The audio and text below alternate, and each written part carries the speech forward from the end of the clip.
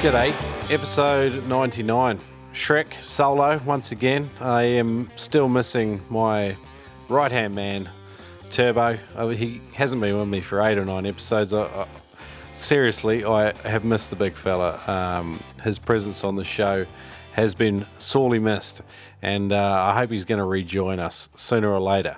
But episode 99, thank you guys for joining us this far. It's been a hectic journey. We've been doing this thing 4 years, over 300,000 downloads, and wherever you listen to the show and leave reviews, you know, we love reading them. And today's episode, I'm going to read out one great review that's just come up new.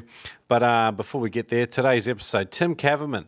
Now, this bloke's only been spearing a year, so you think, what am I doing getting him on the show? This episode is standout. It's absolutely excellent.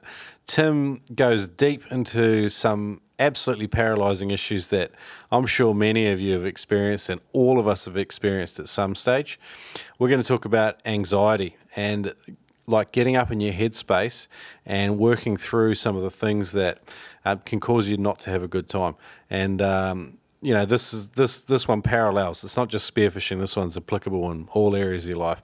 It's an absolute phenomenal chat. Thoroughly loved having Tim on the show. I'm really looking forward to getting into this episode in just a couple of seconds with you. Before then, like I said, we had a review on iTunes by Casignon1 from the USA. He or she says, anyway, I couldn't get it from the name. I would like to thank these two guys for creating this series. There are very few, if any, freediving Spearos where I'm at. I started freediving and spearfishing over a year ago, but just recently found the podcast. My wife has joined me in this new world, and thanks to this series, we have grown so much. Before listening to the series, I was focused on depth and getting better faster. I've since slowed down and stopped focusing on depth and started focusing on hunting. Spearing has become tons more enjoyable since that. Since I started listening to this podcast, I've been able to find a few other people in this area interested in spearing, and my wife and I hope to start a club for this area if we can find a few more people. All of this is thanks to this podcast series. Thank you guys, and I hope you keep it up. That's phenomenal. That's exactly why we do the show. This is exactly why Turbo and I started the Noob Spearo, for people like that, for people like you that just want to get better at spearfishing, improve your stoke, learn a couple of tricks, and have a few laughs. That's exactly why we do this show. Cracker review, absolutely loved it. They're always appreciated. Guys, just rehash, North Florida Shootout, May the 1st to the 5th. It's a huge tournament. I'd encourage you to check out the details at northflshootout.com. And the tournament runs over 4 or 5 days. We've put in a few prizes for this and got on board with the dive source there with Ryan Rush. Great man, and I think this is going to be an exciting tournament. There's some fantastic fish weighed last year, and I'm sure they're expecting the same again this year. Now, talking about clubs before, we have got a page on noobspearo.com called Spearfishing Club Connections. If your club is not on there, I would love to list it. You can email the details through shrek@noobspearo.com. Just go to noobspearo.com/spearfishing club connections. It's in our homepage. If you go up there to the right, you'll find it in the menu. And just see what details I need there to list. But today's featured club, straight out of California, the NorCal Underwater Hunters. They're up on the north coast of California. They are a diving forum dedicated to the northern coast of California. Some great guys on there, and we've had a couple of their guests, including President Matt Madison. I'd encourage you to go back. He was a passionate abalone fisherman before it all shut down up there. But yep, that's our feature club for the day. So NorCal Underwater Hunters, like I said, if your club's not on here, email me Shrek@NoobSpearo. I'll get it right on there. But hey, I really want to get into this episode. Let's do it with Tim Kavermann, episode 99. Boom. Today's Dynamite Noob Spearo podcast is brought to you by spearfishing.com.au. That's right, the fine folks over at Adreno have been supporting the Noob Spearo podcast since about episode 18. And they help pay the bills around here. Just want to encourage you to check out spearfishing.com.au and use the code NoobSpearo. You can save $20 on every purchase over $200. But it's just a great online shopping experience. The reviews are phenomenal. If you want to check out a new spear gun, new pair of booties, new pair of gloves, someone's used them before, they've written a review, it's on their website, it's all there there for you. Head along to spearfishing.com.au and thank you for shopping with today's major sponsor, Adreno. Today's episode is brought to you by Patreon. It's a membership platform that makes it easy for artists and creators like the Noob Spearo to get paid. Basically, you support us per episode at any level that you choose. Head over to patreon.com/Noob Spearo. Today's episode powered by patron listeners just like you.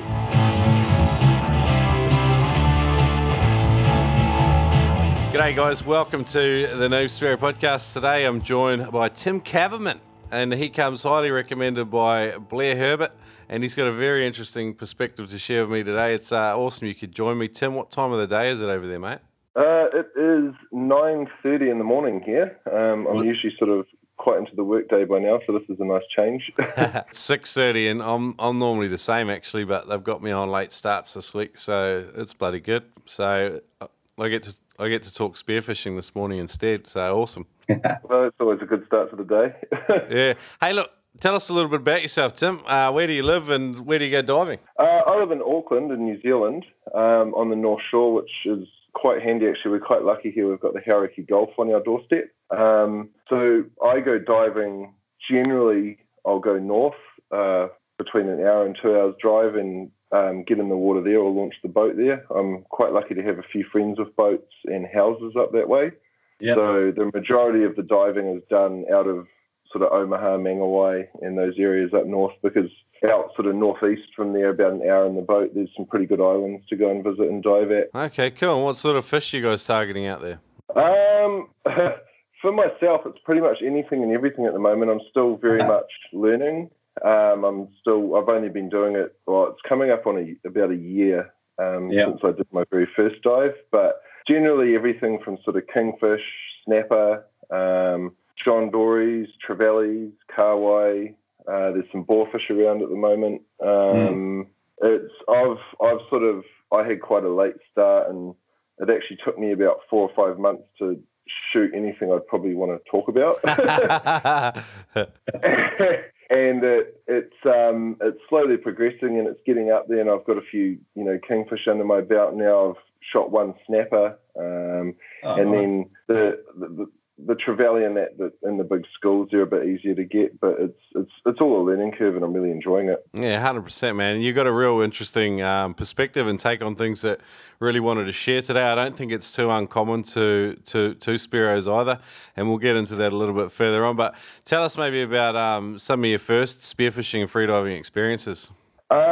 Actually, my first freediving experience, I went out to the Poor Knights with my friend William. And that was, obviously it's a marine reserve, so we didn't shoot anything, but it was my first experience diving in, I guess, sort of a more exposed environment in deeper water with a lot of fish around. Yeah.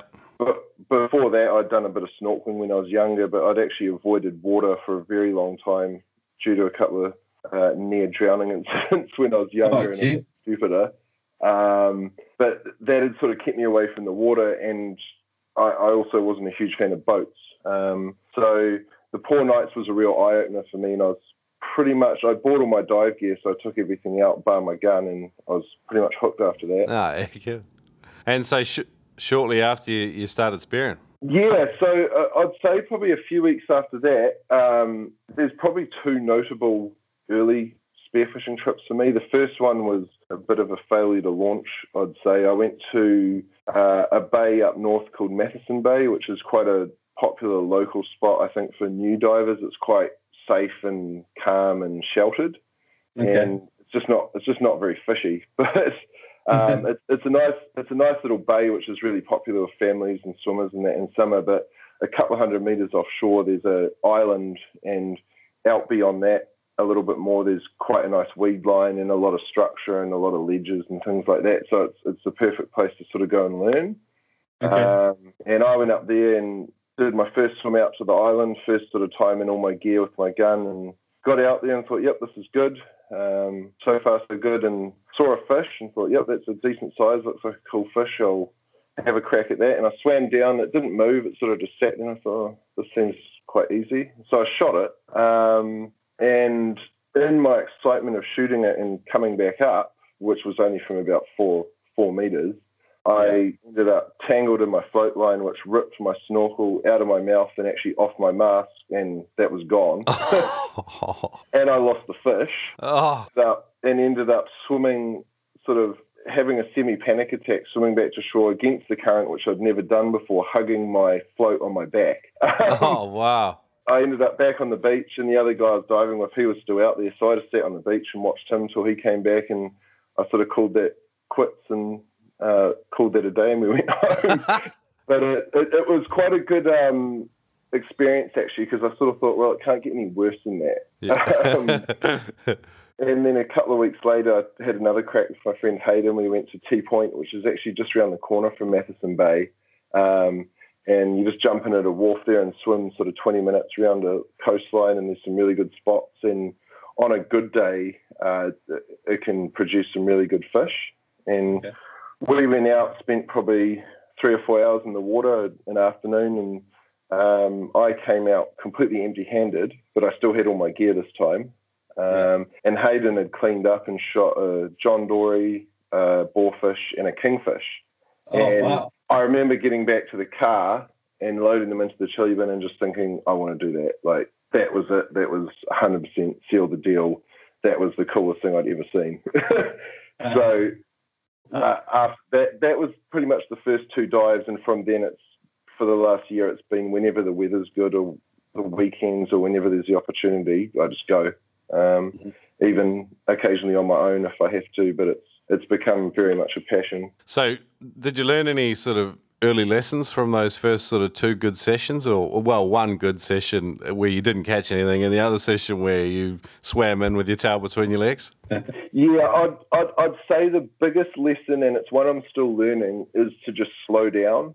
I was full bore, full noise, like chase the fish down, just shoot at everything, and it really hinders spearfishing in general. It hinders, how you feel, what you get, how you feel at the end of the day, and how the fish react to you in the water as well.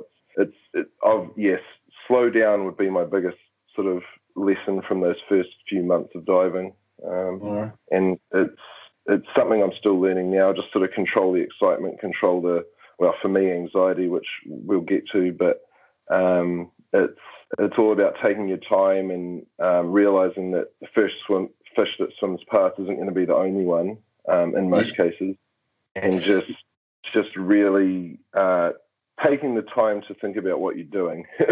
Yeah, 100%. It's actually a lesson I think guys learn over and over and over again. I still catch myself not slowing down. And when you get into that, it's such a weird sport. You can be anxious and nervous, and that makes you speed up, or you can be super excited, like especially if you haven't got out for a while. And then, even when you've been doing it a few years, you're still guilty of going too fast and not spending enough time on the surface sometimes, but definitely your body language and stuff like that beneath the water. So, all right, so you had these two. We'll call them one dud dive and one good dive, but you didn't catch anything. Moving forward from there, what fish? When did you start having some success, and what did that look like? I would say it took me a good. I kind of became the butt of the joke that I just couldn't shoot anything. I spent so much time in the water, and I shot a lot of I guess you'd call them miscellaneous fish, but it took me a long time to really get in the water and calm down and put some effort into actually getting something. And I went out to the Mokohinau Islands, which is again northeast, sort of a couple of hours drive north, and then straight out about an hour and a half on the boat. And I spent the day there, and that was the first time I'd really swum in besides the poor nights, it was the first time I'd been spearfishing anywhere that was sort of just a shore dive, which was comfortable. Okay. And it was in the middle of winter, but it was a really, really nice day. There was no wind. And again, I went out with Hayden and my other friend William, and I thought, right, today's the day I'm going to get something decent. And to preface this a little bit, which again I'll get to soon, I've spent most of my sort of adult life battling with, I guess, a generalized anxiety. And it hadn't really affected me in my spearfishing yet until this day. And I think it was just a couple of weeks of excitement building up and planning, and it all just got too much. And I remember just really struggling the whole day with panic and a feeling of nausea, which is sort of a physical reaction. And then really just getting down really negative internal conversations saying that, today's not the day, it's ruined, like all the stuff. But we anchored at one spot, which is quite notorious for being fishy, and there's always some good fish in there. And I've actually got it on video, and I was swimming back to the boat to basically sit down and just what I assumed I was going to fall apart because I'd just been struggling. And a school of kingfish swam past, and I stopped and I thought, right, I'll have a crack at this. And I stopped and I swam down, and rather than chasing them, I just, from what I'd learned from Hayden and Blair and that, swam down to their level and chilled out, didn't really take too much notice of it. And then when I turned to it, it was actually swimming straight towards me. Oh, wow. And I shot it, and it was a good shot. It actually really hurt it. It didn't put up much of a fight, but I remember pulling it up, doing everything I'd been told to do. I, dispatched it, dragged it over to the boat, put it on the boat, sat down on the boat, and was just like, it's still an experience I probably don't know if I'll match, because it had been sort of 6 months building up to it, and finally I'd done it. And it was by no means like a trophy fish. It was about 12 kg, I think. But for me at the time, that was like just the most amazing thing I'd ever done. Yeah, awesome. And that was a real game changer for me. After that, I think I got the confidence to sort of say, yep, I can do this. And then I just started shooting fish, decent fish. And, the freezer slowly filled up, and I started really enjoying it. And that day sort of definitely turned the tide for me. That's awesome, man. Like, it's awesome that the opportunity sort of arrived for you as well. Like, I bet your mates were stoked for you on the day as well. Yeah, they were. I remember actually I was swimming back to the boat, and I was sort of, because I'd had such bad anxiety all day, I was sort of in the midst of a bit of a panic attack, and I was yelling at Hayden. I was like, I got one, and he was on the boat filming me with his phone, sort of saying, well, pull it up, kill it, like, come on, deal with it. And I swam over, and he was filming me. He's like, you're right? I was like, no, I'm having a panic attack. But I was holding this fish, and I had it up, and it was dead, and it was mine, and I wasn't going to lose it. And I just remember there was a couple of big high fives, and, then for the rest of the day, it was sort of getting towards the end of the day, I think. But the rest of the day, I was just like, I couldn't stay out of the water, and had a couple of beers and went home, and it was a absolutely brilliant day for me in the end, which what started out as a really hard day. Yeah. Awesome, man. That's wicked. Look, let's take it practical for a sec. What kind of equipment did you start out with? Were you spoiled? Did you get good gear straight out, or what was the story? Much to the dismay of my accountant, I'm quite a gear geek, and I've got quite expensive taste. So I did what I usually do when I take up a new hobby, and went out and bought probably more high-end gear. Actually, in saying that, it wasn't. I went down to a local shop, Splash here, and they sorted me out with a full Rob Allen kit, basically, which was it was actually some SEAC plastic fins, and then the Rob Allen wetsuit, and all the rest of the neoprene bits, and a Rob Allen gun, and then I think it was a Rob Allen mask, and that was brilliant. It lasted me a couple of months until I realised actually that my fins were too small, because I couldn't figure out why I couldn't walk every time I went diving afterwards. So what, you just had small foot pockets? Yeah, I've got quite wide feet, and they fitted me in length, but they were compressing my feet sort of sideways. Okay. Yeah. But there was a couple of times, especially on the long shore dives, I'd sort of have to crawl up the beach back to my ute. Oh, wow. I dealt with them for a while, and then I thought, I'll upgrade the fins, so I got some dive R fins. Okay. What foot pockets did you have on the Rob Allens? Has he got his own foot pocket? No, sorry. The fins were SEAC fins. They were just sort of the entry level ones, and I think the foot pockets were just the ones that come with those fins. Yeah. So I went and tried on a whole heap of different foot pockets to find some wider ones, and discovered that Omar, however you pronounce it, they made some really nice wide ones. Yeah. So they're the ones I've stuck with. Up until a few months ago, I got myself some Black Tech carbon fins, and they don't actually suit those foot pockets. So I found some Pathos foot pockets, I think it's like the largest ones they do, but they fit me. They're probably the best fitting one I've found so far for my wide feet. Okay, well, that's cool. I've heard the Pathos foot pockets have got a narrow instep on them, so it's interesting that they're working well for you with a wide foot. So that's cool. Yeah. All right, cool. And how'd you go with suits? You had the RA suits starting off. Yep. So I've been through quite a bit of gear finding what I really like, and I think that's some advice I'd give new divers now is there's lots of packages out there, and a lot of them are really good, but if you're, like, I've got quite broad shoulders, and I found the Rob Allen suits too tight in the shoulders. I've heard that from other people as well, and the suit's brilliant. I've still got it, and I still wear it, but I invested in a Bouchard suit, which is just next level. Like it's obviously it was 4 times the price of the Rob Allen one, but it's an amazing wetsuit, and I've worn it every time I've been diving up until recently, just because it was a bit hot. I've gone down to a 3mm suit.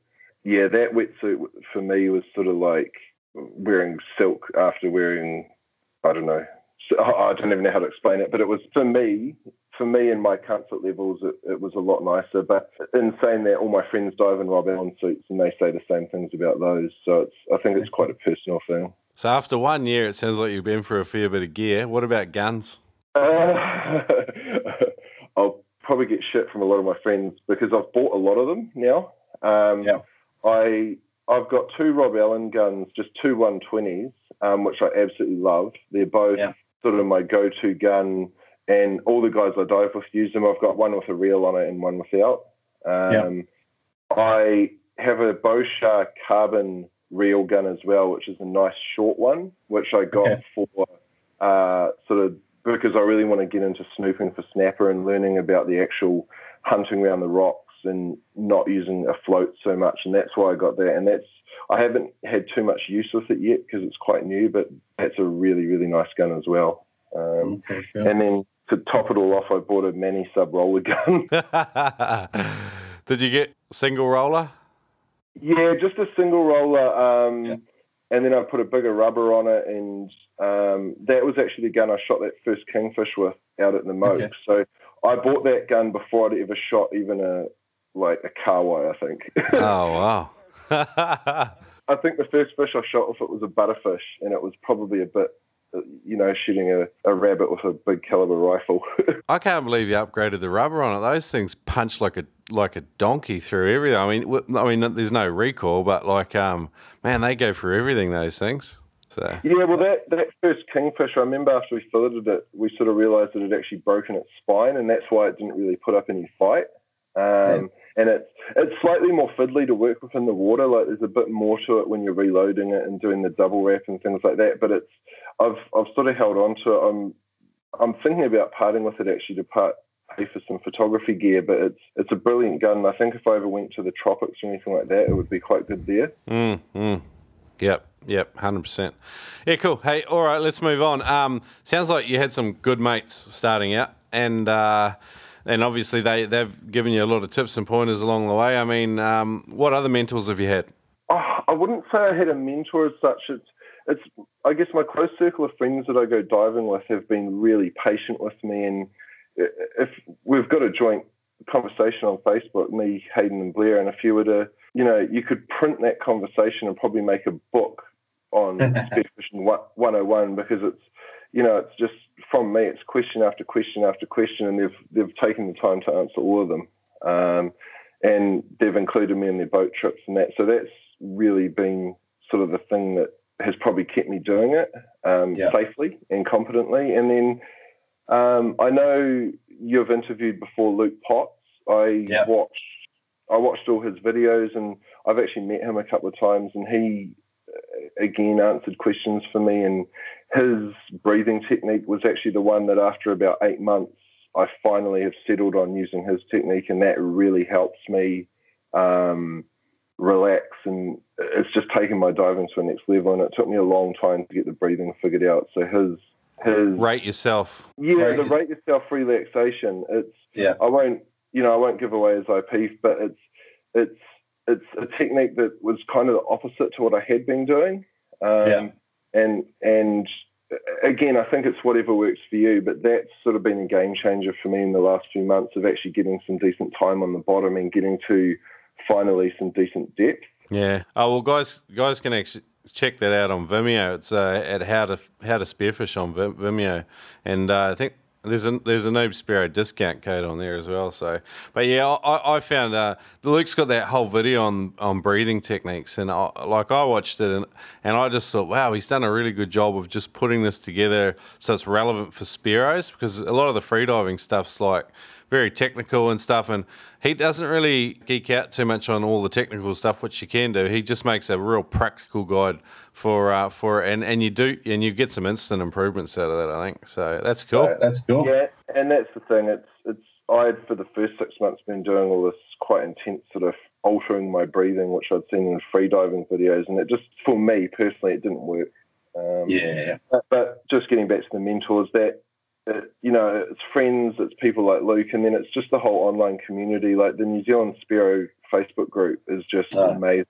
Everyone is super full, and the Bluefin Spearfishing Club here in Auckland, everyone's just towards newbies, they're all really quite open and helpful. Yeah, you guys are spoiled. You got Spearfishing Fundamentals next door as well. I've had Rob on the show.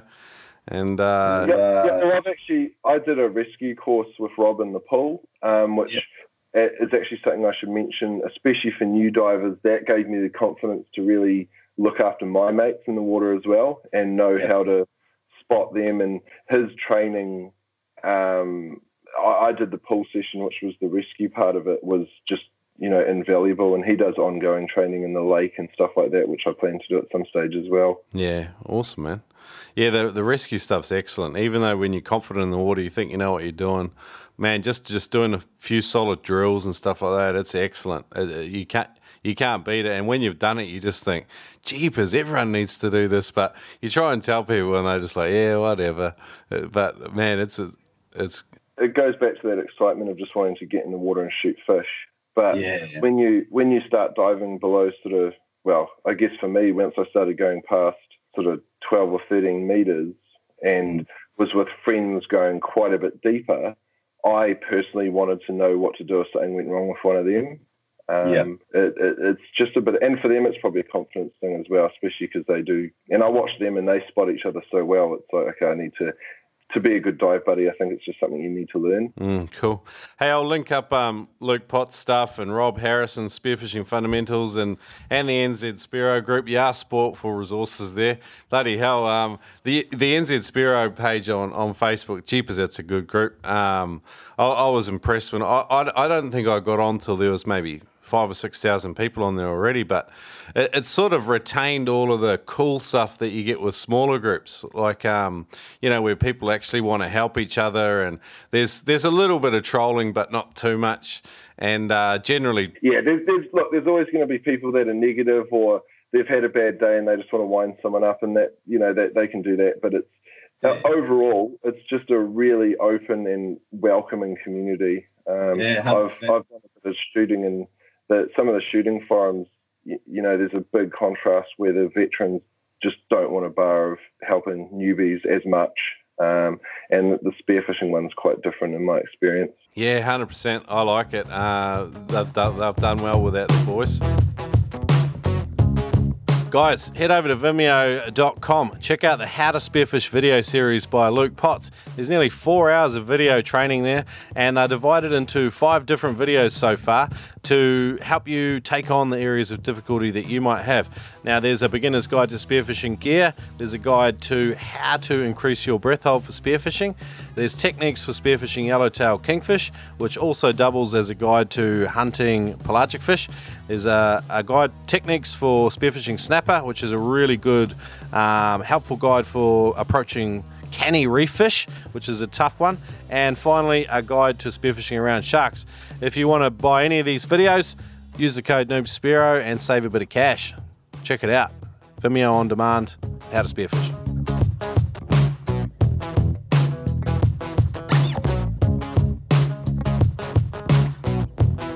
Let's move on to some obstacles starting out, because you had a few. You've already talked a little bit about anxiety, and we're going to dig into that a bit more in Veterans Vault. But what were some of the other obstacles you had, and how did you overcome them? The biggest one for me actually was seasickness. And it's funny because one of the early podcasts I listened to of yours, you did a whole one about sickness. And I remember taking away quite a few tips from that, Cool. which still help me now. But a long time ago, I got extremely sick on a charter fishing boat. And ever since that day, I've just avoided boats like the plague. I just will not go near them. And so for me to get on a boat took a lot. I actually had some friends just take me out and drive around one day just to see if I got sick. So that was a huge thing that I had to overcome, and I used myself as a bit of a experiment and tried a whole lot of different medications and foods and approaches to the day to see what would help. And I take a antihistamine called cyclazine now, which for me personally, it completely rids my day of seasickness. I just will not get sick. Excellent. Because some of them have got, there's a few medical warnings with different ones, but it's sort of like dialing in on the one that's good for you. Was there any side effects from them? No, look, this is 100% something you need to talk to your doctor about. I'm not saying, like the one I take is just an over-the-counter antihistamine. There's about 5 of them in the family of antihistamines that do similar things within your body, but most of them are quite sedating, so they'll make you really drowsy, which isn't ideal when you're freediving.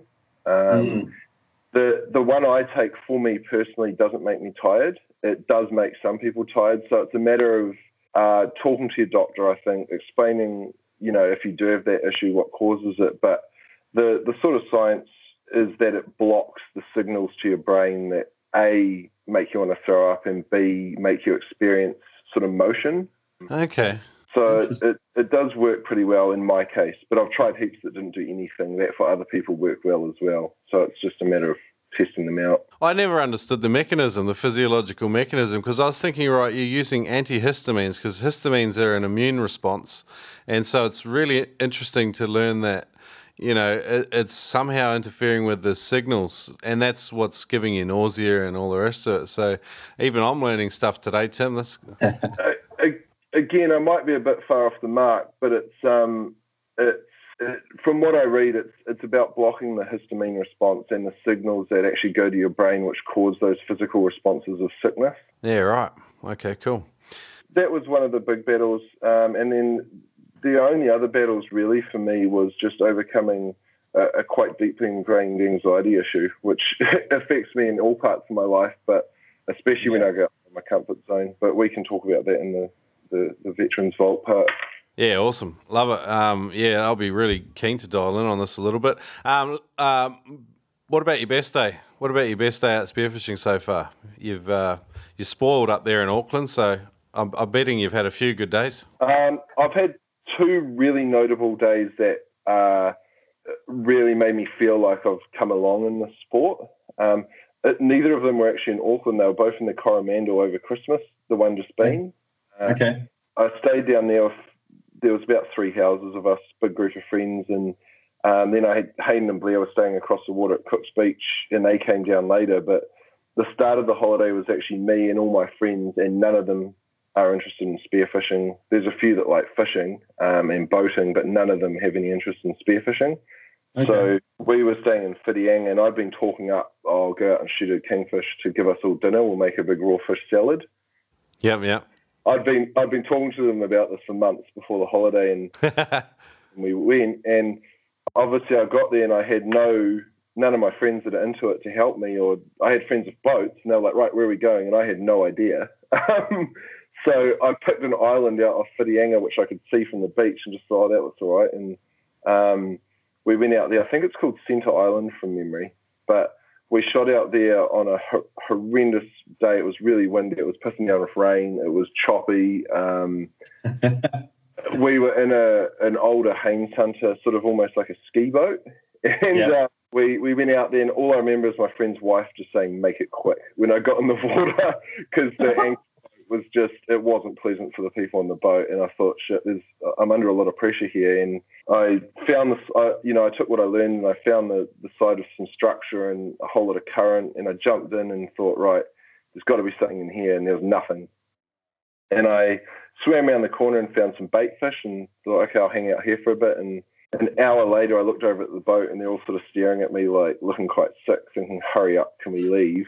And I thought, I'll do 2 more dives and then we're out. And I did the first one, nothing. Did the second one, and I was sitting on the bottom, and there was lots of bait fish around, and I sat there patiently, and finally a kingfish swam past, and I shot it, dragged it to the boat, took it in, filleted it, and made a big salad for everyone.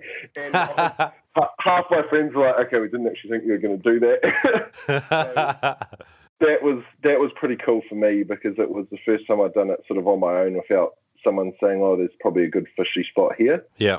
And then 2 days later, I went out to Kuvia Island, which is about an hour and a half northeast out of Whitianga, out past the Great Mercury Islands. And that's quite an exposed, smaller island compared to what I'm used to. And out there was the first time I dived in really open. We sort of stopped in some big workups out off the island where there was some big, like, launches fishing.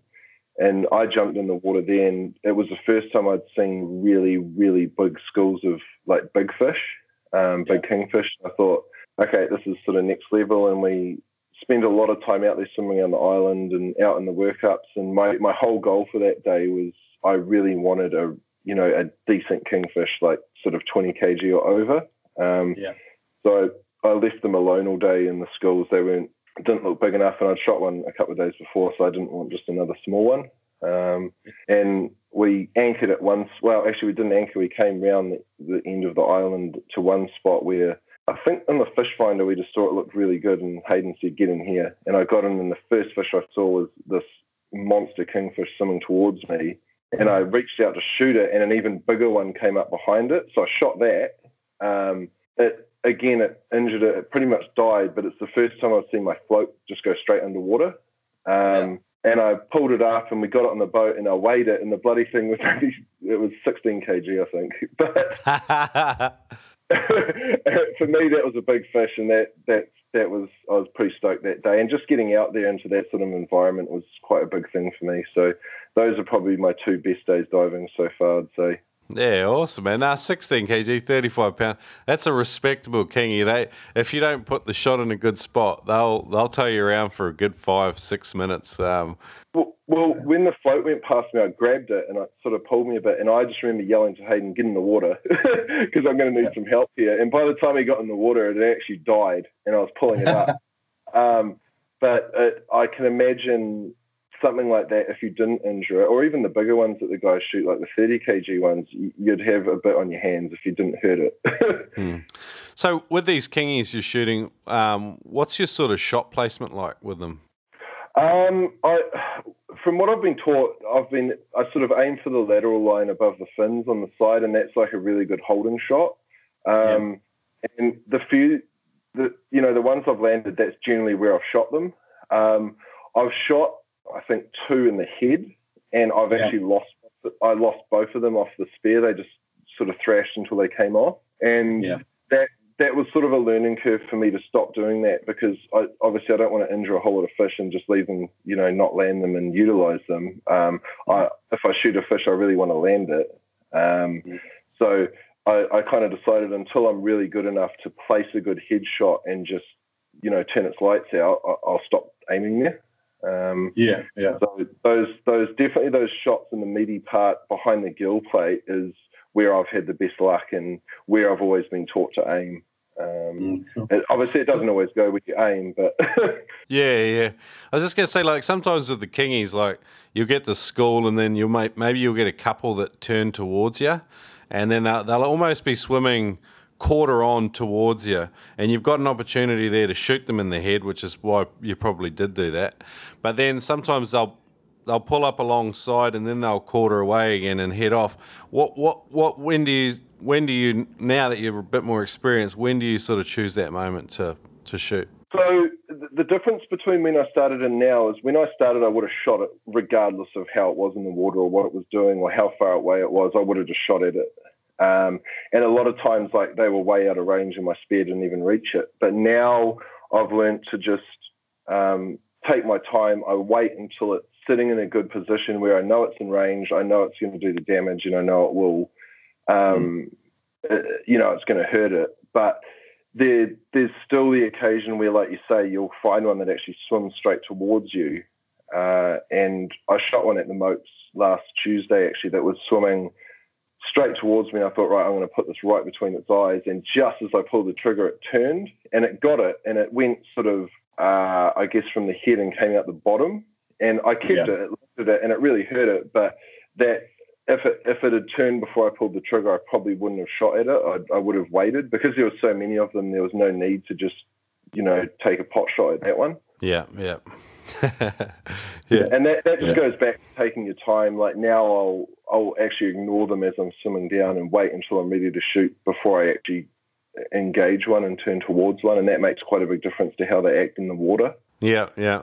What about hunting fish underneath a school of kingies? Like, one of the tactics I like to use here is, you find a school of drummer or surgeon fish, and you can lay out underneath them, and the school goes quiet, and then it's like a signal for other species that you really want. They'll start coming in. So sometimes, you might have already shot a kingy for the day, so you're done, but there's still a couple of huge schools around.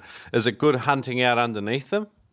Yeah, I still struggle with that a bit, because swimming in the workups for me I get really worked up, and I really struggle to do a decent breathe up. And yeah. I completely understand. All the ones I've swum in here have been quite hectic, so they're moving really fast. So I'm pretty much finning as fast as I can to keep up with them, and eventually they'll stop and sort of circle around you. And by that stage, if I try and do a breathe up, it will take me 10 minutes before I can actually dive. So in those situations, I've never sort of got under them to have that experience, but I've got a few good like trevallies and carway out of schools, and it's more like just aim and shoot and you're going to hit something. But I've seen more like in the schools, the kingfish sitting under them, and if you actually dive down through the school and chill out a bit, the kingfish are there. But it's, if there's already kingfish on the boat, I'd probably shoot a trevally or something like that, just as something different. Yeah, cool. Hey, all right, we're already talking about hunting and species, so let's get on to your favourite species to hunt and the techniques you use to get them successfully. The most fun I've actually had was the couple of times I've really gone across some good coastline looking for snapper, and it's something I'm really poor at. I've shot one snapper in my whole spearfishing career, and it was, I think, 36 centimetres. So it's nothing I'd sort of gloat about. But I find the kingfish, they're quite, I don't want to say easy because they're not, but they're always there, and they're, you do a good dive and you can shoot one. But with the snapper, there's a lot more strategy to it, and that took a lot of learning, and it's something that, even if I talk to my friends about it, they'll say it took them years to get a decent snapper, and it's something I'm still learning. Cruising along a coastline that might only be 2 or 3 meters deep, but how you position yourself in the water, where keeping the sun behind you and finding those ledges where the snapper might be sitting, depending on the current, which from what I've learned ideally would be coming at you, so you're swimming into the current, and then getting a decent breathe up to get down to the bottom and up to the ledge in a concealed manner, so the fish don't actually know you're there. Whereas I tend to swim right up and dive down on the ledge so they actually see me coming. But I really enjoyed that because there's a bit of strategy involved and a bit of, it's not a given, I've spent hours doing it and not seen snapper, or I've scared some really big ones off. The last time I went to the Moats actually with Blair and Hayden, Blair was filming me and I came over a little bommy and there was what I thought was an undersized snapper. So I swam away from it and I came up and Blair just said, that was a pretty decent fish, man. So it's all about learning. For me, I'm really enjoying the learning of actually a strategy on hunting these things. And it's all about the pressure point where the current sits against the ledges that you're hunting, where the time of day where they're a bit more drowsy, which seems to be quite early in the morning. And then obviously you can set up the ground baits and stuff for them, which I haven't done a whole lot of yet. Okay, cool. You made me think of a couple of interesting points. One is like when you're hunting out deeper, say, you're in 15 meters or 50 feet or so, you can be a little bit noisier on the surface, I find, because there's all that water column between you and the bottom where you start hunting or whatever. But when you're in like 2 or 3 meters of water, you've got to be super, super quiet. Your duck dive's got to be on point. All your gear's got to be quiet, and like no air pockets. You've got to have you just got to be a bit more on your game from the start. And then I liked your idea of just sort of getting down and creeping forward along the bottom before you look over the ledge. So you're not... Yeah. That was the big one for me. I was aiming for the ledge when I would duck dive, but by the time you get to the ledge and peep over it, your legs are still flailing around above you. So it's actually, you've got to get a decent breath, get down to the level of the ledge, a couple of meters before it, and then creep up to it, from what I'm learning. Because that way you're flat against the bottom and the fish are less likely to see your eyes peek over. But yeah, the noise things, I'm quite noisy in the water, so I sort of flail around a lot, and I'm always sort of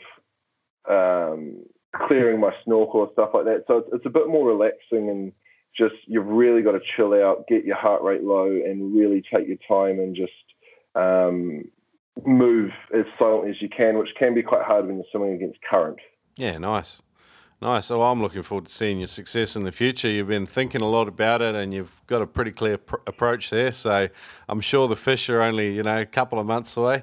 And it's time to leave the kingfish alone and start focusing on getting some decent snappers is my goal moving forward. Yeah. And sometimes I think spearfishing's like that. It's like the species by species approach, and so you look at the comp guys and they shoot 8 or 9 species in a day or more, and you just kind of you're dumbfounded that they've figured out how to hunt those species successfully all the time, and it's real art. There's a real art to that. For sure. All right, hey man, let's get into toughest situation and veteran's fault, because they're kind of tied together today. We're going to talk a bit about anxiety, I think. So, look, what's one of the more, or two of the times, the sort of more memorable times where you've really sort of been under the grip of it? I guess for me, and when we were discussing this earlier and we were mentioning veteran's fault, my immediate thought was I'm not qualified to talk about any sort of hunting or gear or anything like that. But yeah. what I've become really good at in the last year is overcoming internal struggles, I guess, of spearfishing, and it's something, especially as a New Zealander or just a bloke in general, that I think most people find really difficult or even embarrassing to discuss, especially with their mates. Like you're out on a boat, it's quite a blokey day out. So for someone like me, and I'm sure, there's probably at least one other person listening to this, that anxiety or depression or anything like that, which is, all too common in our generation, it's a really hard thing to go out on a boat and really be struggling internally, and when someone says to you what's wrong, to actually, for the first few months I just said I'm seasick. And I wasn't. It was that I was sort of just crippled by anxiety. So for me, the spearfishing I absolutely love. It's a passion. I think I'll never. There's nothing that will ever stop me doing it. And my anxiety over my lifetime has stopped me doing a lot of things. And spearfishing is one of the first things where the want to go spearfishing is a lot stronger than the anxiety. There's certainly days, and when I first started, I'd get on the boat at the marina and start feeling dizzy and short of breath just because I knew I was on a boat and I could get seasick. I had such a phobia of ever repeating how sick I got all those years ago that I struggled to even, the minute the boat was untied, it was all on, like the chemicals in the brain that cause these horrible, I guess, feelings were just pumping full noise. Yeah. I think I can only speak from my experiences and what triggers are wired within me, but for me, and I think for a lot of people with anxiety, it's about control. Like when you feel a loss of control, that's when it kicks in. And I believe personally that anxiety is something that everyone experiences. Even top-level athletes, everyone experiences it. It's completely normal. It's healthy. It's a reaction that was built into you to tell you that there's a threat. And the problem is with certain people, like myself, it boils over to a point where it's past, okay, there's a threat, get on with the day anyway. There's a threat, something really bad's going to happen, get out now. And it's quite a fight or flight response where if, say, a big one for me, my whole life has been crowds. I can't deal with them. So if I'm in a big crowd and I get anxious, I can walk out of it and it goes away. When you're on a boat 2 hours out at sea, you don't have that option. Yeah. For people with anxiety, that's what I think they will struggle with in anything, not just spearfishing. When you push your comfort zone and you get yourself in a situation where you can't escape and there's no easy escape route, that's when you're really going to struggle. So I have learned a lot of tools in the last year to deal with it. I guess an example for me would be of an anxious experience spearfishing, which still happens to me now. It happened to me last Tuesday. Brilliant day, had an awesome sleep the night before, confident, full day out, and one of the spots we anchored in was quite rough. And I had a thought which was, oh, you might get sick here. And then straight, snowball downhill, I got in the water, I couldn't breathe, arms felt heavy. These are all physical responses to anxiety. You just feel like a lead weight swimming in the water. So that's an example for me in how it affects me. Now, 6 months ago, 8 months ago, that would have been my day over. I would have called it quits, sat on the boat, done. But in the last year, I've actually learned you can take the power away from it. And if there was one message I'd really like to communicate to anyone with depression or anxiety or anything else, you can, rather than fighting it and saying, oh my God, this horrible thing's happening to me, how do I fix it? I've adjusted my view to, okay, I feel a certain way. It's probably always going to be there. Let's just deal with it and get on with the day anyway. It might be uncomfortable for the next, half an hour, whatever. And it takes the power out of what you're experiencing. So now, last Tuesday, I actually just got on the boat. My friend William said, "You're right," and I actually just said, "Look, I'm feeling quite anxious. I'm just going to take a breather." And he said, "Sweet." And he got back in the water. It wasn't a big deal. And it passed, and I got on with the day and had a really good day. So it's for me, two things helped. That was seeing a therapist and actually learning some tools to battle with it. But the biggest thing and the most important, story is that just be open about it. And if you're struggling, tell your mates. Some of them might understand, some of them might know what to say, but that's fine. They don't need to. It's not their job to. Just actually saying to your mates, look, I'm struggling, I'm feeling anxious, this is what's happening, give me 10 minutes, give me half an hour, and I'll be back into it with you. Rather than like what I used to do and lying and saying, oh, I'm seasick, God, we need to go in, the day's over, this is horrible. I think our whole culture and society just needs to actually, in anything, just say, look, I'm battling with this. I'm going to be all right.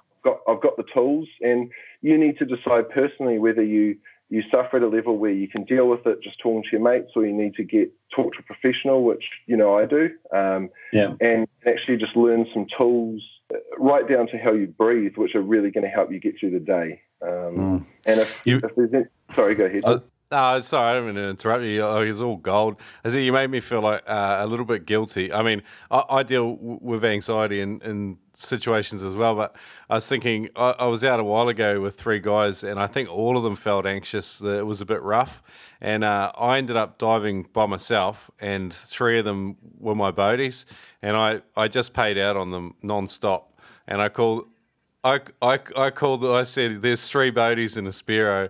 I even created like a private message group with them, and I was knocking them. So that makes me feel real guilty for being a piece of shit there. And and I was going to say, the other thing it makes me think of is like, as a bloke, I think our heart is always to try and fix stuff. And so when your mate's suffering with anything, or anyone you care about, you're kind of my first response, and I think it's typical of a lot of guys, is we want to fix stuff. We want to give advice. We want to, and I think if you're in the, and I know I've personally had pretty bad anxiety at times. I think when someone's trying to give you advice when you're dealing with heightened levels of anxiety, it doesn't really help. You've got to have your own internal tools, and someone trying to teach you a tool while you're in the grip of anxiety, I think a lot of it's counterproductive. Would you agree with that? Yeah, so again, everyone's probably different, but for me personally, if I'm really struggling, or again, using spearfishing as an example, if I've just had a really sort of bad anxious episode and I've jumped on the boat and someone's like, what's wrong with you? What can I do? Oh, tell me what's happening. That makes it a lot worse. And that's kind of goes against what I just said about talking to mates about it, but sometimes it's a matter of actually just the bigger deal you make of it. Because, when I first started, I'd make it quite a big deal. I'd be like, guys, I'm really struggling, like something bad's happening. I can't make it this huge deal, and that blows it up in your own mind. Whereas that's feeding it and giving it power. Whereas now, I just literally say, and my friends know, and this is where, I appreciate my friends deeply because they've been patient, and they, I joke about it as well. And it's like, guys, it's happening again. I'm just going to go sit on the boat. And even Blair, last time it happened when we were out, he's like, oh, should I make some jokes or something? Like, what's going to, help? And I was like, to be honest, I'll just sit here for half an hour. And they got back in and they did their diving, and I didn't feel resentment or anything. Like, I appreciated the fact that they gave me shit about it, but they accepted that that's what was happening, and they got back in the water, and half an hour later I was back in the water with them, and it was fine. Yeah, cool. It's all about just verbalizing it and really communicating it. And I think in any sport or any industry or job or anything, the same thing. If the more you internalize it and actually hide it, it makes it a lot worse. It gives it power. Whereas if you just say, guys, bloody anxiety or this bloody depression or it's crept up on me again, it takes its power away. And then obviously if it's, really bad, you seek professional help. And that goes without saying, but your friends can play a huge part in helping with that. Yeah, awesome. So if you're on the boat with someone and they say, look, I'm dealing with a bit of anxiety, give me 5 or whatever, you just sort of just be like, yep, just be cool about it, don't make a big thing about it, and just carry on. Yeah, so it's just the nicest thing you can hear is, are you okay? Literally. Is there any, are you okay? Is there anything I can do? Those 2 questions, just to know that they know, because the biggest thing is, especially for people, again, going back to losing control, like what if the worst happens? What if I do completely lose the plot and have to get back? Well, my friends will understand because they've already asked me if I'm okay, and that takes away that horrible thought. Yeah, nice. It's not about sitting down and having a counselling session, out on the boat. It's just about saying, hey, mate, that's totally fine. Let me know if you need anything, and just get on, and all the power's gone. Man. And just as a side note, spearfishing in general, and I'd imagine anything else that really pushes people outside their comfort zone, in my experience, has been the biggest tool towards, I guess, healing, more so than medication, more so than therapy. Actually, if I look back on my last year, even I'll scroll through my Instagram, which is mostly spearfishing now, it makes you feel pride and confidence in yourself for what you can achieve. And then in normal day life, if I'm going to a meeting and I start feeling anxious, it's like, well, hold on, yesterday I was swimming at the Hen and Chicken Islands filming sharks, so I can go and do this meeting. Yeah. No, I can 100% agree with you.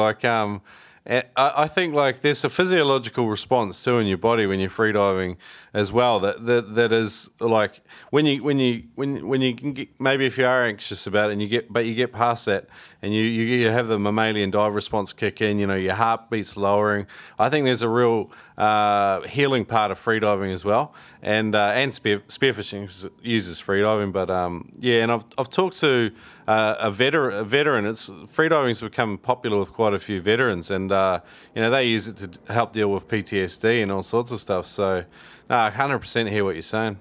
I actually had this conversation with Luke Potts not so long ago, and he said, I reckon people that are having panic attacks should just stick their head in water and let the mammalian dive reflex kick in and lower their heart rate. And I was like, it's actually not stupid. There's method to that.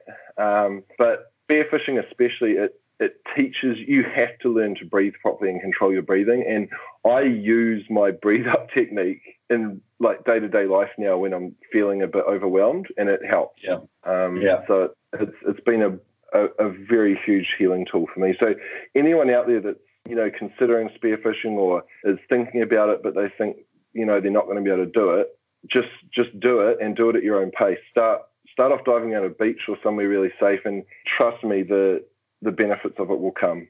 Yeah, awesome, man. All right, so we've sort of dealt with a little bit of external stuff. Like, what are some of can you walk us through some of the internal rubrics or tools you use when you do? So, I mean, you've talked about sort of not fighting it, just sort of going with it, acknowledging that it's there and then moving forward and using some breathing techniques. Is there any other tools that have been helpful? Yeah, so there's some real specific ones, which I've learned from. I work with a lady called Ampara Bowens, who's changed my life. She's a psychologist, and she taught me some really real-life tools I can use in the water. And a big one for me is, because quite often I'll be swimming around coastline on my own, or, that happens. That's just the way it works. And I'll start getting quite worked up, and I can't do my breathe-ups. I can't stay calm. So I'll actually start in my head, like just looking around, going fish, rock, weed. And it sounds really stupid, but the minute you start labeling off things you can see and that you can hear and that you can feel, it takes you out of your head and it removes you from that internal struggle. And you start realizing, okay, there's fish around here. How cold's the water? How dirty's the water? How close to the rocks are you? And it just get out. It's getting out of your own head, really, which is what will calm down. Making yourself present in the moment. Yeah. And there's a saying, "Be where your feet are." And it's all about. I use it, and when I'm in my car, I'll start looking around. Okay, what can I see? What can I hear? What can I feel? And it works so well in the water for calming you down, because once you can swim for an hour, and I've done it before. Swim for an hour and realize that for the last hour I haven't even done a dive because I've just been swimming along thinking negative thoughts or having negative internal communications with myself. And it's like, okay, Tim, you're wasting your day. You're out at this beautiful island. What can you see? And so, okay, there's some fish. There's a good ledge. And just like you just said, be present. If you're swimming along thinking about what happened yesterday or what's going to happen tomorrow or are you going to get sick, it's a waste of a day because it's not going to change what happened yesterday or what happens tomorrow. Just being present is the biggest, and it takes learning, but it's... Well, I like what you were saying, like just grounding yourself like with some of the details, and that's sort of forcing you into the present. And, like noting what is in your environment actually grounds you to the present. Because people say, in every sphere of life, people are saying, well, you need to be present. And it's like, but there's no real sort of just actionable stuff there. Like, you know what I mean? Like, it's just this kind of this nebulous idea. I think like your idea of just like noting what's around you is probably a really good technique for that. That's awesome. Yeah.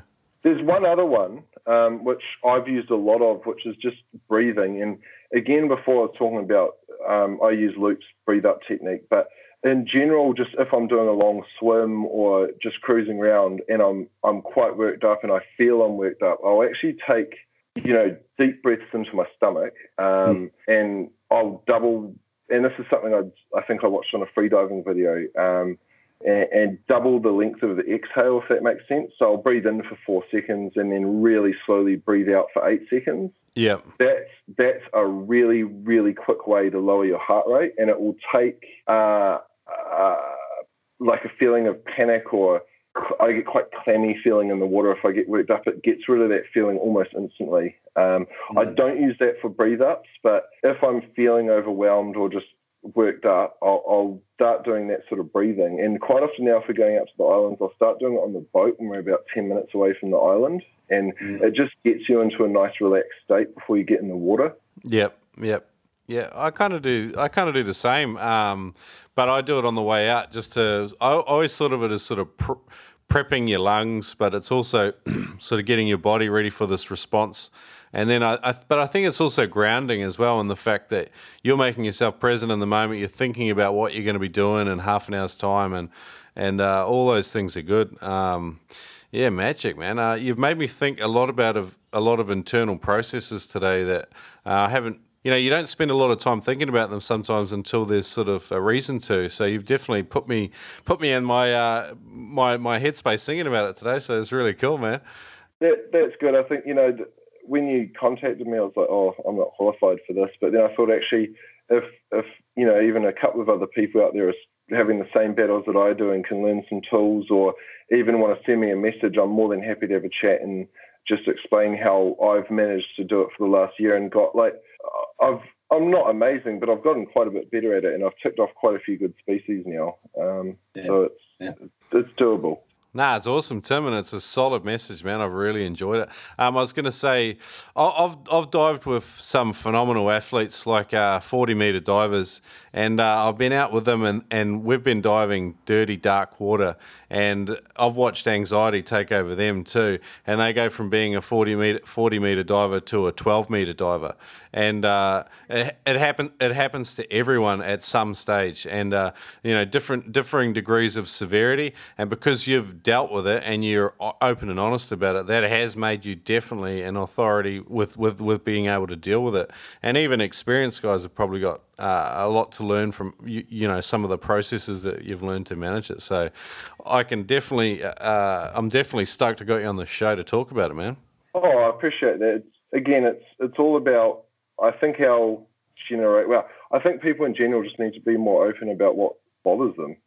Really, just one real quick thing I meant to mention was sometimes it's not always a horrendous panic attack. It could be something quite simple. Last Tuesday, when I was really struggling, I couldn't figure out what it was. There was nothing wrong. We're in a nice calm bay, and I was sitting there, and I actually took the top of my wetsuit off and realised it went away instantly. I'd literally just been sitting there cooking and overheating and just feeling really awful. So, and that in me triggers anxiety anyway, but sometimes it's as simple as get out of the water, get your wetsuit off and get some cold water on your face, and it'll probably help. Mm. Yeah, because those wetsuits are quite tight. Yeah, look, 100%. And I think one of the things we always push on you guys particularly is keep your gear super simple. And for the simple reason that any complication and difficulty that you have to deal with in the water is magnified due to all the other things you're dealing with.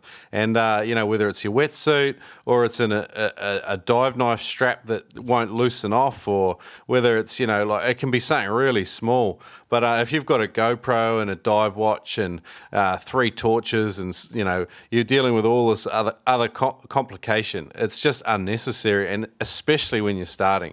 Until you've learned to manage, your anxieties and fears with all the other shit that goes on when you're out in the water. So 100%. And even a small, yeah. Yeah, I couldn't agree with you more. Start simple and start at your own pace. And even if your diving guy's well above your level like I do, just do it at your pace. If you try and keep up with them, which I've also done, that's when things start to fall apart. Yeah. It's another good reason to go over your gear too, because your gear is one thing you can control. So like if your dive mask is sorted and it doesn't fog because you've treated it, if all the straps are in good condition, if your shooting line's all good and your gun's sorted, your fins are comfortable, you've got good booties, suit and gloves, all those things are things that you can manage before you get in the water to make your job easier and stuff like that. So I can 100%, yeah. Awesome, man. Any parting comments with this whole sort of topic? Because otherwise we'll move on.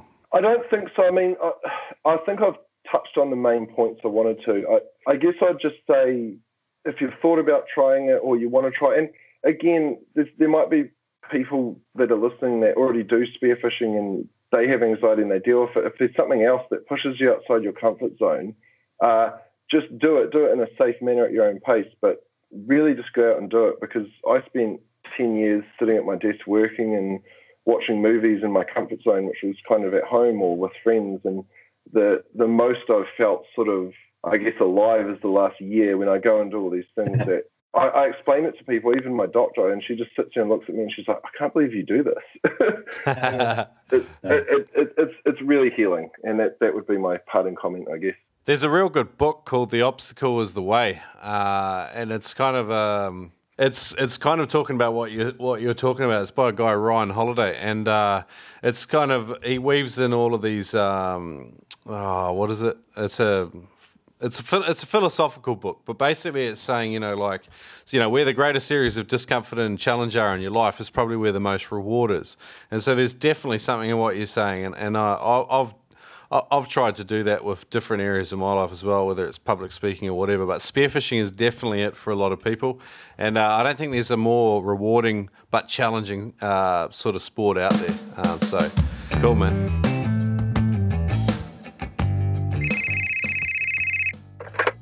What's up, Shrek and Turbo? It's Jeremy here from Spearing Magazine.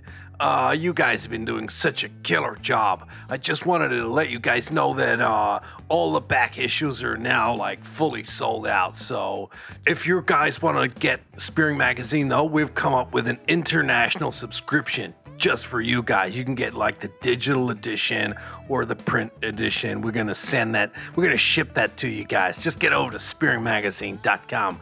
Okay, guys, keep doing what you're doing. Jeremy out. God bless America. God bless President Trump. I love you guys.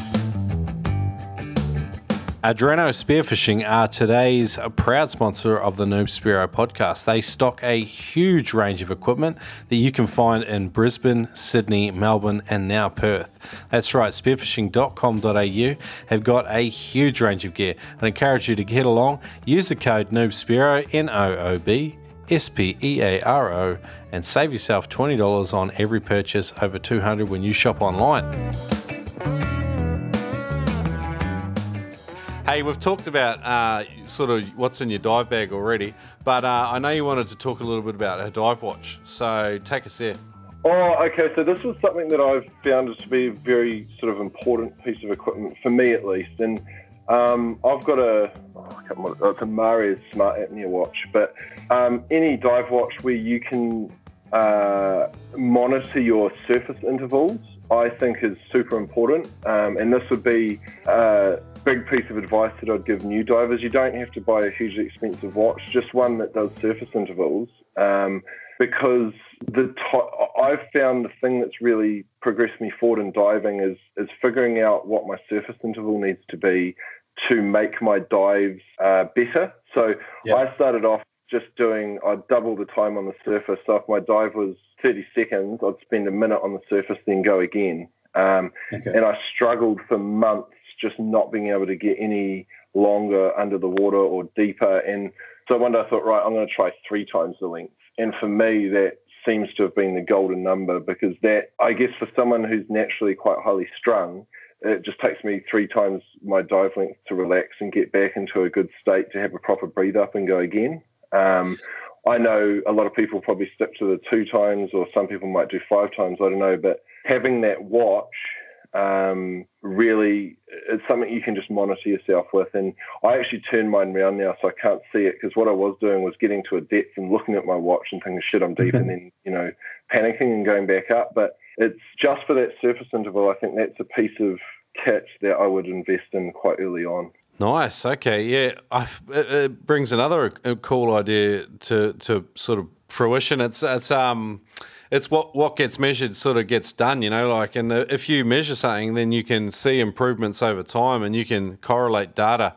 And you can look at your profiles and all the rest of it. I think looking at your max depth for a day and recording it is also a useful idea, because you can slowly see your performance improve over time, which is not necessarily a bad thing, although that shouldn't be the focus of your dive. But that's a cool idea, man. It is cool to monitor it. Like I've now started looking at how long my dives were, and they're sort of sitting around a minute, and it's like, in a really safe, comfortable environment, it's like, right, I'm going to try a minute, 5 seconds. And I know I've got someone above me, so it's fine.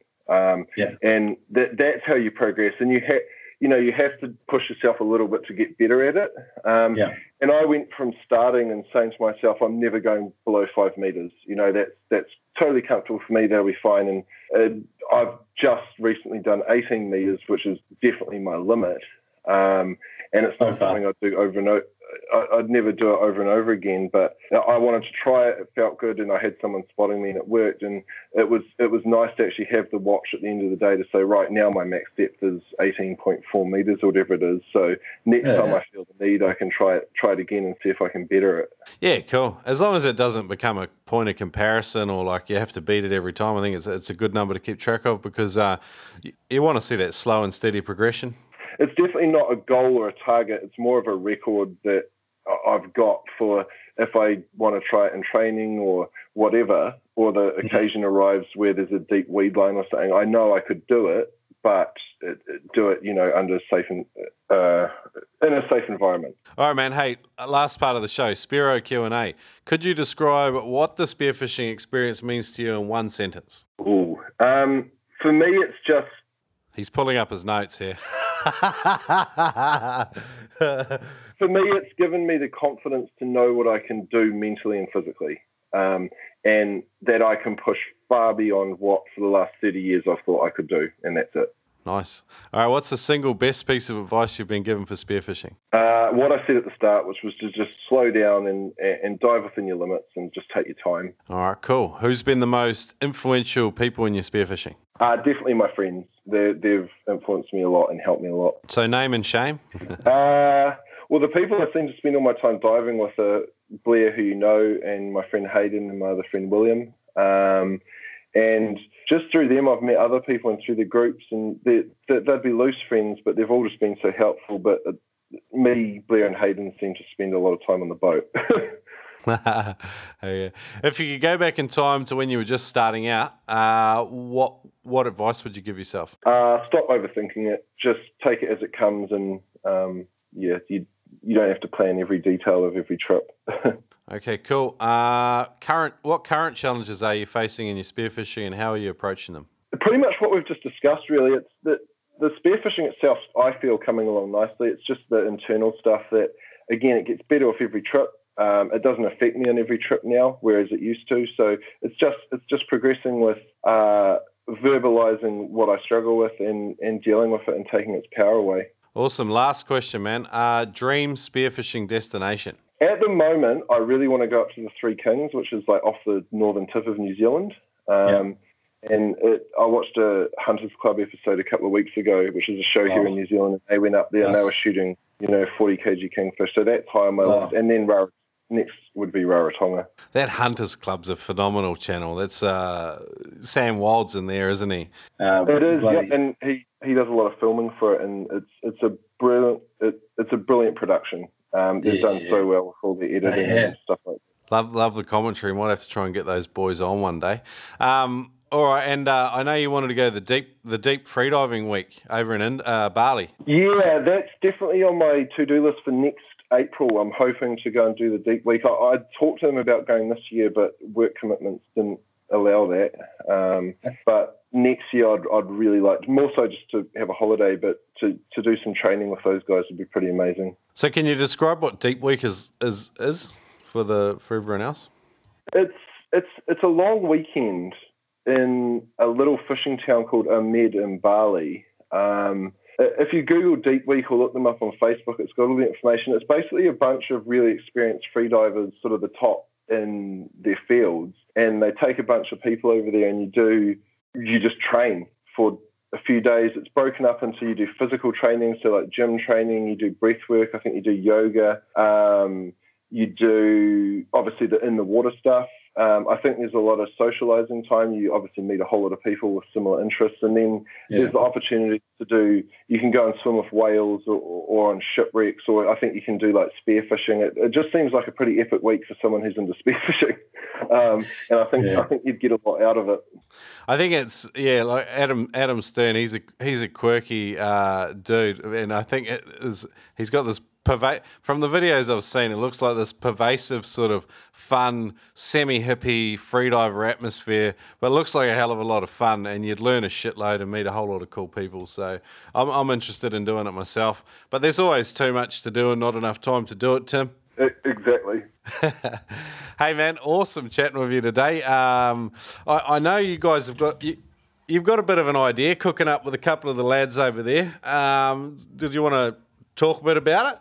I won't go too far into it because we're actually, myself, Blair, Hayden and our other friend Tim have started working on a project that kind of combines all our passions for spearfishing and my passion for design, and into a project that's going to give back to the organisations and the people that support spearfishing and the environment we do it in, and the people that do it. So touching on mental health and all that sort of stuff.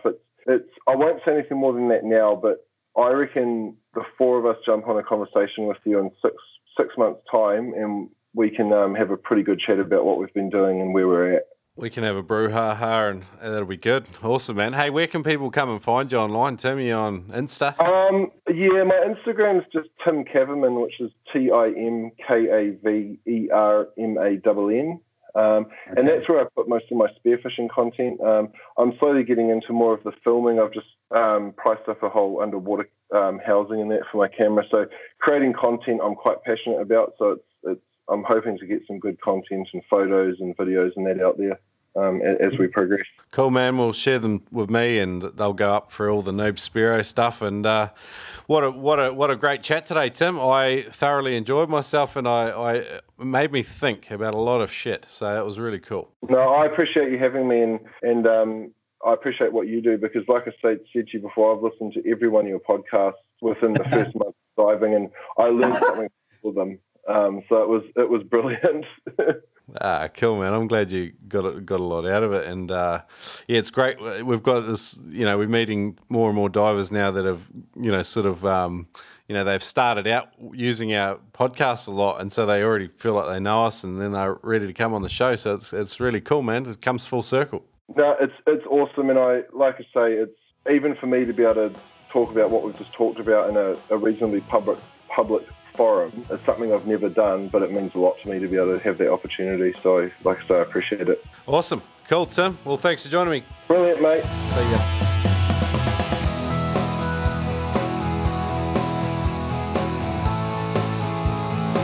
Huge episode today with absolutely practical takeaways for everyone. Dealing with anxiety, it's huge. And one of the biggest things I got out of today was not to fight it. Just to accept it and to go along with it instead of trying to, butt heads with it. And I think that's a big one. Because if you try and come up against it with brute force, it just never seems to work. You end up just, calling it quits and that's your day over. And I think all of us have experienced anxiety at some stage, and I think that today's episode is transferable not just from spearfishing but across all of life. So it's absolutely fantastic. Loved how candid and open Tim was. Had an absolute ball chat with him and bringing episode 99 to you today, which brings me to the next point. Episode 100 just around the corner. I've got a couple of ideas. I actually wanted to reach out and just do a listener episode, just call you guys up and just to have a 5-minute yarn and maybe get a story from you and let you pump us for questions. That'd be great. So if you're interested in that, email me shrek@noobspearo.com.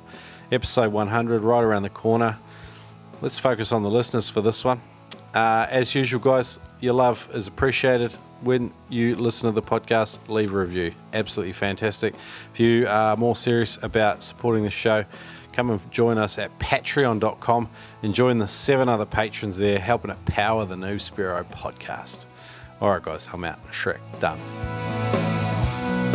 Today's Noob Spearo podcast is powered by patrons, listener legends just like you who jump on patreon.com/Noob Spearo and support the show. For every episode produced, you get billed. There's 3 different levels you can support us at. At $2 per episode, we have the Fins. Now, these guys are propelling the Noob Spearo podcast. These guys get early access to content, and of course, their guest recommendations are prioritized. Next, it's the Dive Knives, $5, the utility team, essential for every Spearo and especially for the Noob Spearo podcast. These guys get early access to content just like the Fins do, but they're going to get finished products sent to them before anyone else. And so get in, become a dive knife, support the Noob Spearo, patreon.com/Noob Spearo. For the grandiose level of 10, we've got the guns. These are our prey takers. Now, for $10 an episode, you can get an advert-free Noob Spearo podcast to download, and also you get all the benefits of all the other levels. So jump on, support us, patreon.com/Noob Spearo. It's in today's show notes. Thanks, guys.